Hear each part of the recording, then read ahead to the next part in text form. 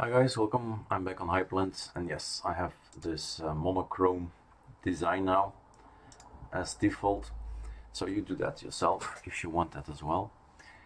Topic of the video is actually something, well, I've updated my machine, that's one thing. So I've updated my machine and I saw that there was a new package of WHAT, so I thought better put in my SSD, and that's the one. The WHAT Hyprland Git has got an update, and I thought, okay, test it out. But what I'll do as well is the future ISOs of Hyprland, so the ArcoLinux B Hyprland, which is the only way to install Hyprland. That's with a B ISO. Don't mix X11 and the Wayland stuff.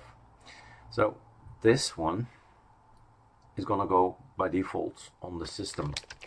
So we have different versions. XDG, you can always try something else. Portal GNOME, GTK, Hyprland, KDE, LXQT, WLR. That's the one that was previous on there.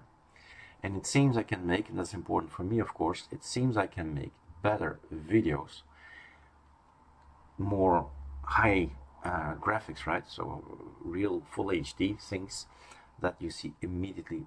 Beautiful video, and that's of course important for me to make beautiful videos. Have other possibilities, but I think this improves it, so I'm gonna test this out. This is gonna go on the ISO. Let's wait.